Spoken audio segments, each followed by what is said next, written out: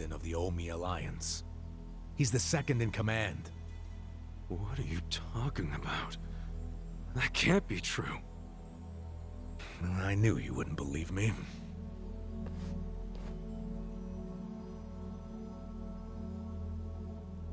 But think about it. Arakawa was the patriarch of a third-string family in the Tojo clan.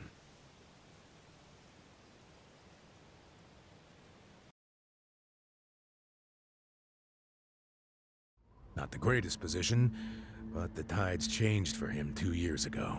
You see, the newly elected governor of Tokyo promised to scrub the city of crime. He started with targeted attacks on all Tojo's sources of funding. He called it the Kamurocho 3K Plan. The hell's that? An anti-Yakuza policy. Keep them hungry, keep them poor, and keep them out. 3Ks. The police